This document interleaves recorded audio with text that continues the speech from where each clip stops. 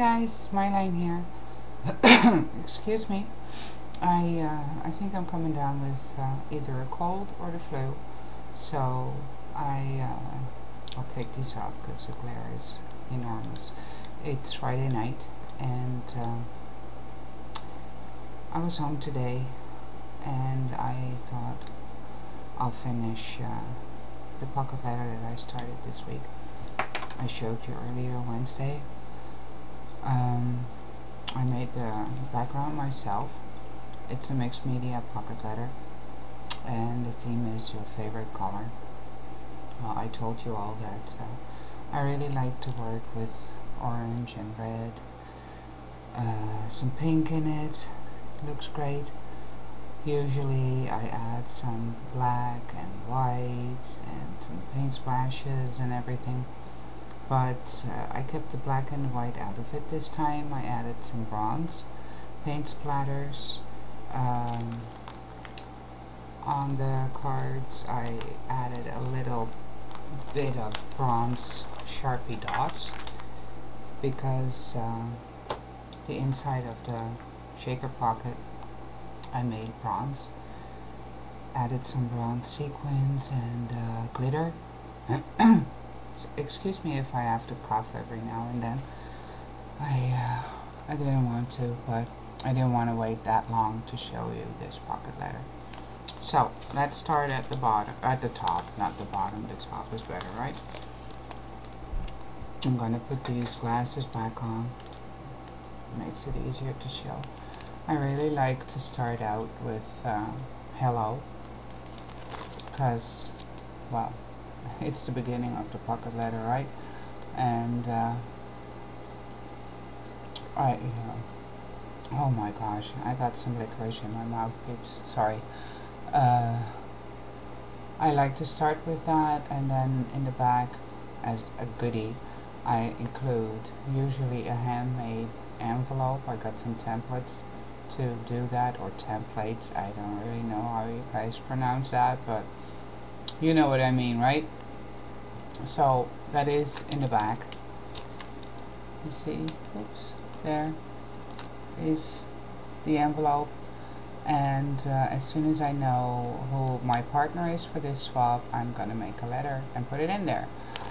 So here I used some washi tape with little birds on a wire, and this is some very thin washi tape by Tim Holtz. I like it though, it's different, and I didn't want to add too much color because there's all that yellow and orange going on.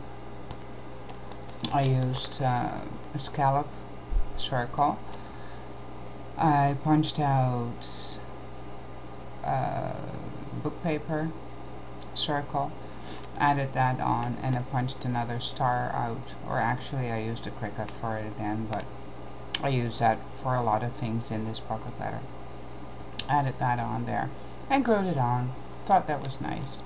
And then here I found a nice tag that I cut out. Added a little brad pin. It's a pin because it's oh my gosh, I cannot even talk straight here. Here you see it's attached on the back. Added a little stamp on there. Take time to create. Well, that's something that we all like to do, right? And then in the middle row I started out with cutting a doily in half, glued it on, and found some cute stickers, star stickers, that I added on there. And I, just to keep it kind of flowing, I like to do that on the other part too, in the same row. Not too busy because there's so much going on always.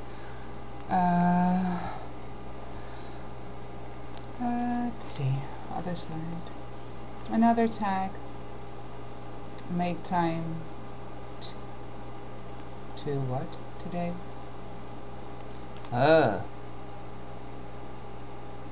No, make something pretty today. That's what it says.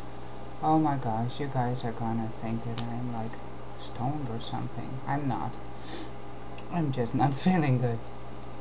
Here I did the same thing again. I used the scallop and the paper, book paper, and a star, and added that with the same washi.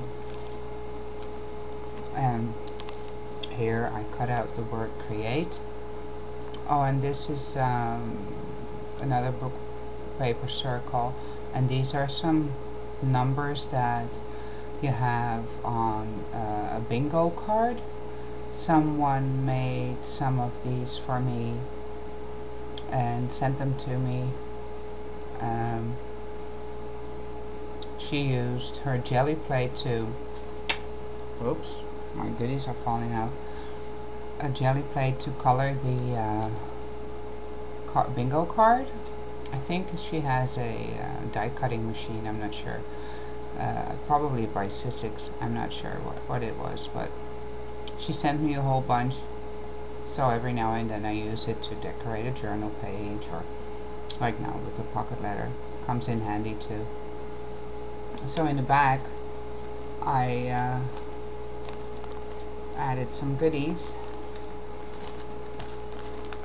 and these scallop circles, I added a couple of those in there.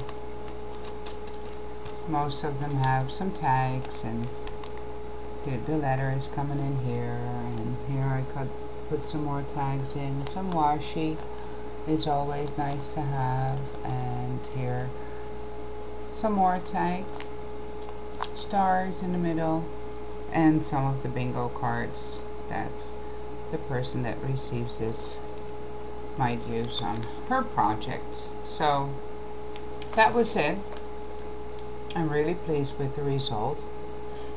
So if you want to try it out, it's very simple. You can either use scrapbook paper so you have a decorated background too, or you just get a piece of cardstock. If you take an 8.5 by 11 piece, it's very easy to cut the whole sheet up, and you have 9 cards that you can put in the pockets. Actually, you can get 10 out of it. But well, that's it.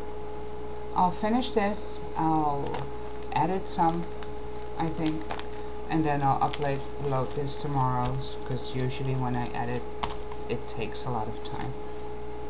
Thanks for stopping by. I hope you all have a great night or day, evening, wherever you are. And thanks for watching, and I'll see you guys later. Bye bye.